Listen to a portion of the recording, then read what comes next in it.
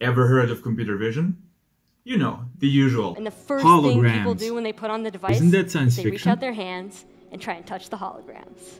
You know, the thing that allows you to play guitar while driving, detect behind L2, L4 self-driving cars, the computer vision that showed us what neural networks see under psychedelics, and the same tech that allows you to transfer awesome visual style to videos or images. For some reason, not many of you know about this field. And everybody knows about 50 Shades of JavaScript frameworks. Yeah, I'm a full-stack developer. Vue.js, Ember.js, Node.js, Android, iOS. But nobody wants to do computer vision. The early days of computer vision started in 50s, but in the early 60s, Larry Roberts, who's considered as the godfather of computer vision, wrote this seminal paper titled Machine Perception of Three-Dimensional Solids. Back then we only played with toy examples, the so-called blocks world, still trying to figure out how to extract 3D information from 2D drawings. It's interesting how human intuition fails many times miserably throughout human history. In 1966, now everybody says Marvin Minsky, but actually Seymour Papert, an MIT guy, gave his students a summer project. Go and solve this computer vision thing in 3 months. Half a century later, we're still trying to solve the same project. Fast forward to 2020, we're still struggling, but we achieved enormous progress, especially from 2012 onward, with the arrival of AlexNet. In some narrow domains, machines are already better than humans. So in 2015, this neural network called ResNet achieved lower error on an image classification challenge than humans. What do you see in this image? Is that a cat? This is all debatable, but in these narrow domains, neural nets are better than humans. Aside from image classification, these models are better in lip reading by far, and also in art creation. And those are just a few examples. There are many more. Let's see some cool applications of computer vision. I'll explain the usage of computer vision in mixed reality in the context of Microsoft HoloLens, the holographic computer. I actually had the honor of working as a computer vision developer on the HoloLens 2 project. What's mixed reality, you may ask? In short, mixed reality is a spectrum where on one end we have the physical reality, and on the other end of the spectrum we have full immersion, i.e. virtual reality. Everything in between is where the holograms, like the one you see on the screen, live. The device has a couple of computer vision stacks that makes this magic running. It uses cameras and depth sensor and a couple of other sensors to extract geometry and create a 3D map of the world around it. So that grid, also called mesh, that you see in the clip, is what I'm referring to. It also understands the semantics of the scene, so whether a particular mesh belongs to a wall, a ceiling, or a floor, etc. This geometry and scene understanding lets you place holograms in the world, but you also want to interact with them, so HoloLens needs to understand you. The device understands your eyes, and eyes are such a powerful way to understand someone's intent. It has iris recognition, which enables you to log in really fast, thanks to the computer vision exploiting the nice properties of biometry. It's very Let's see it in action. It's just like a hat. And the only thing that's even more effortless is how I'm automatically signed in. It does all of this using 2 infrared cameras and lots of machine learning. And it has eye tracking, which means it knows exactly where you're looking at, which enables a whole range of awesome applications where you can control stuff with your eyes. And you can see in this clip this auto-scrolling feature that allows you to scroll through a page using only your eyes. So I can just look over to this browser here and look at the bottom of the screen to scroll it. HoloLens also understands your hands and allows for instinctual interactions with holograms. It basically infers the 3D mesh around your hands, and that allows developers to figure out when the hands are touching the holograms, which are also defined by their 3D mesh. Check it out. Look at this. Fully articulated hand tracking. And you can resize them, rotate them, or do whatever you want to do with them. And Take a look at this clip. I can just grab this corner to resize it. Or I can rotate it. Or move it. Now, I've used HoloLens many times, and I can tell you it really looks the way you can see it here on the screen. Except, actually it's much better, because you can see in 3D, but the field of view is kind of narrower, so holograms can get cropped sometimes. There's one more interesting thing I want to show you here, and that's holoportation.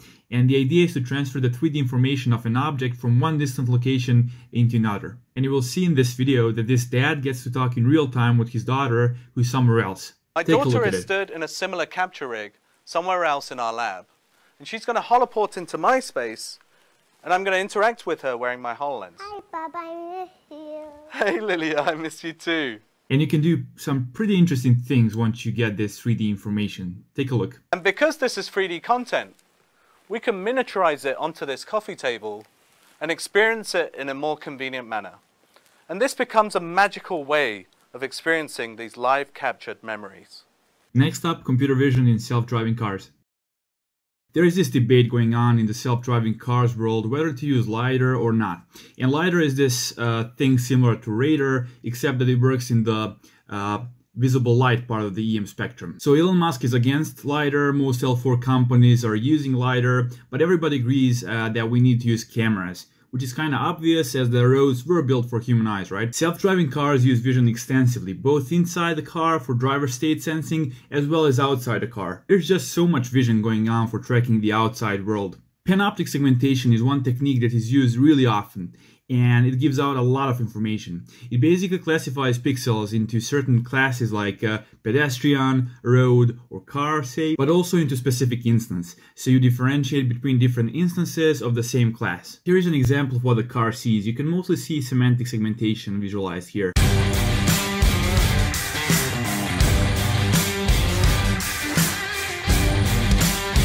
The car tracks drivable surfaces, lines, intersections, traffic lights, pedestrians, vehicles. You need depth in order to avoid collision, so a lot of information. Here are all of those things visualized.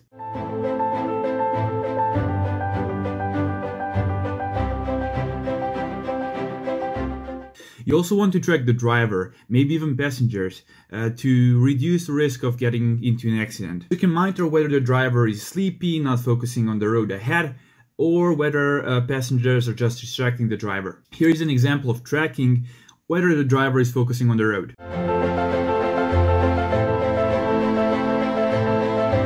And you can take this even further and know exactly what the driver is doing by performing action recognition on the driver. So check this out.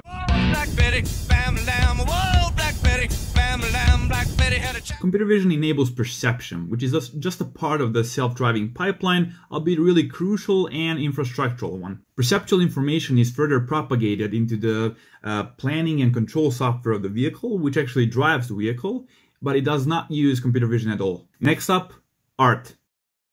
There are two techniques I'd like to mention here. One is deep dreaming and the other one is neural style transfer. The image you see on the screen is an example of deep dreaming. Deep dreaming exploits what is called pareidolia effect. You know how sometimes when you look at the moon you see a human face? That's pareidolia. So how it works is we give the network some input and whatever the network sees in the image, we just amplify that part. And I'm obviously simplifying things a little bit here, but that's how it works in a nutshell. If we feed the output with some small geometrical transformations applied, like say crop, back to the input, we get these trippy videos.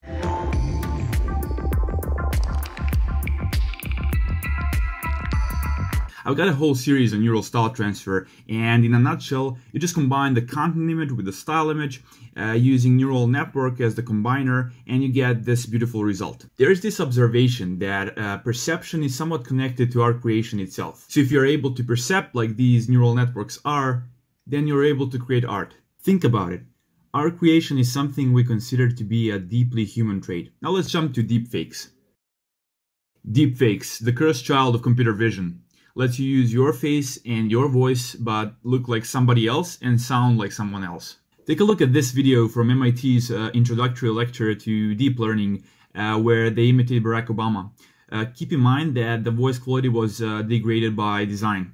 In fact, this entire speech and video are not real, and were created using deep learning and artificial intelligence. Decently complicated thing to create. It involves various computer vision techniques such as facial landmarks detection, optical flow calculation, taking occlusions into consideration, etc. Just be aware that these are out there. There are many more awesome computer vision applications, like those that help us understand humans, say lip reading.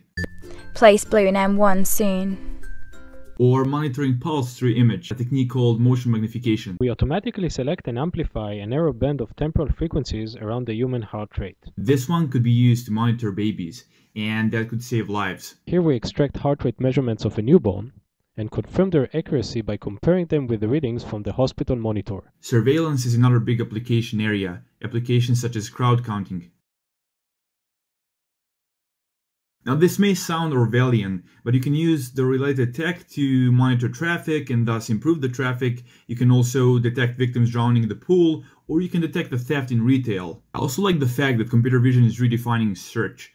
So instead of using textual search, you can search using images and find articles that contain those images or similar images. Definitely check out Google image search if you haven't. I used it a couple of times to figure out where some image originated in the internet. There are obviously many cool applications I haven't mentioned, like Google Earth, that can be used as a health monitor for our planet, say for tracking deforestation over time. Biometry applications such as understanding iris, which I briefly mentioned in the mixed reality section, fingerprints, face, even the way someone walks can be used as a unique identifier of a person, although with varying levels of success. Extracting text, also called optical character recognition, is really useful. You just take a photo of, say, a whiteboard, and it just automatically extracts all the text for you. This is actually still a difficult problem in computer vision. And finally, things we take for granted.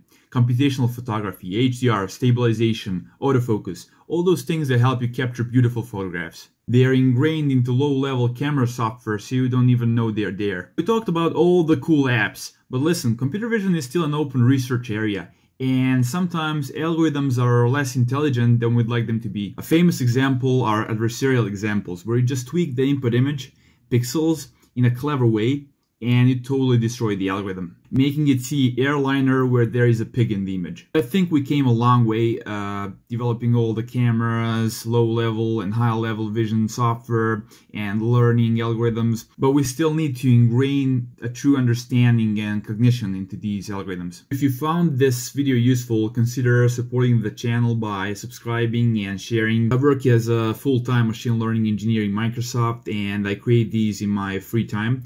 So I really appreciate when I get the feedback that somebody finds these useful. Until next time, keep learning.